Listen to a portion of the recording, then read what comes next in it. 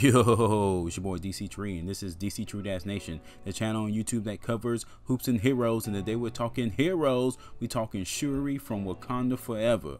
And I'm telling you, the drought on news has me feeling like The Rock. Finally! Because rumors were out there that we were going to get a trailer today. We were going to get some type of news today. We were going to get something to, get us buzzed for this film. And no trailer, no official release. All we got was this leaked Sprite merchandise thing. Come on now, dog. Come on, man. And I guess as Black Panther fans, we should be happy for that, because we know absolutely nothing about this film, man. But they're gonna have to release something, man. We out here hurting, y'all. Black Panther fans are hurting. Because it's just a whole lot of feelings going on in the Black Panther community, man. We're still kind of hot over them not recasting, or maybe they are recasting, or maybe Shuri's gonna be Black Panther. Man, it's a mess. So we need some info, a synopsis or something, a good one.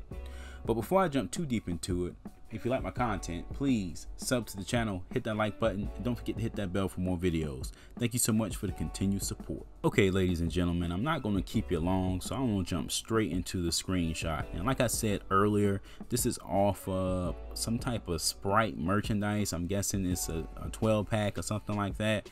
And here is Shuri. Shuri looks more mature. She looks older. She looks battle tested. She looks a lot different than she did before, and she has a new haircut, most notably.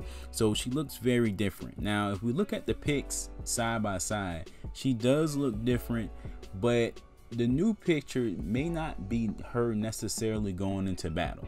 Obviously the picture on the left is her getting ready to fight a battle. That's what she was wearing when she went into battle with Killmonger and the gang at the end of the first film. So she could still sport that look. It's just not, probably hasn't been shared yet.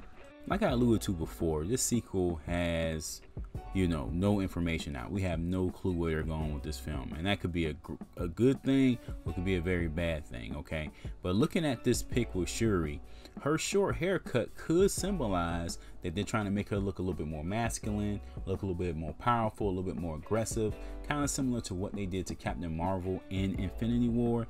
And that wouldn't be a bad idea, seeing that when Shuri took over the Black Panther mantle in the Black Panther comics, she did rock the shortcut. I'm talking about she had like the bootsy fade, y'all, like for real. So if you're in Hollywood and you don't want to just do exactly what the comics is doing and just cut off her hair like she's Lupita or something, give her a little style, then you might give her this look, to kind of prepare her. So that might be a sign. Also, this tattoo looking like the curse mark off of Naruto could have a technological aspect to it, or maybe it's a tribute to the fallen, king. That could be it as well.